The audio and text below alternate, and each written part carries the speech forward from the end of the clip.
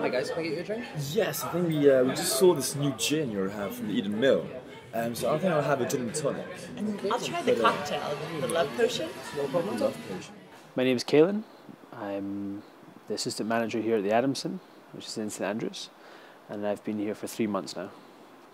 So I help out a lot with making the cocktail list, and I was asked to do a cocktail for Valentine's Day, which we've called the Love Potion, using Eden Brewery's new gin, with also Distillery as well. So they have a Love.Gin, which we've used in our Love Potion as the base. So the Adamson's got some quite close connections with Eden Mill. It's great to have a distillery nearby. I mean, it's pretty special, especially if they, you're one of the first people to see their new products, and it's an excellent story to tell any guest. And the inspiration is it's got a lovely kind of rose colour to it, and it was to use aphrodisiac ingredients to enhance the love in a cocktail.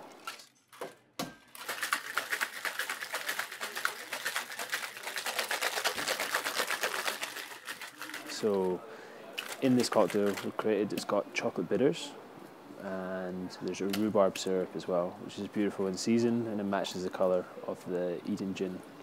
We've also got some strawberries in there, just a touch of orange. So in comparison to kind of some classic style gins, it's very light on the nose. It's beautiful floral notes, and so it matches well with kind of rhubarb, which isn't a very strong sweetness. And it just kind of gets enhanced with chocolate as well. It's a lovely lighter note.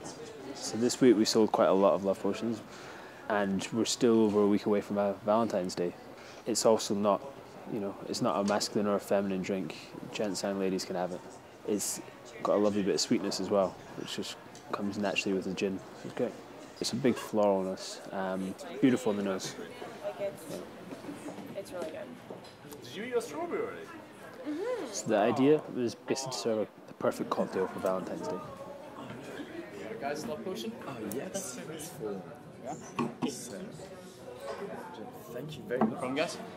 Wow, it's the first time we have strawberries in a gin and tonic. Yeah, look, it's pink. Very exciting. Right? Cheers. Cheers to our first date.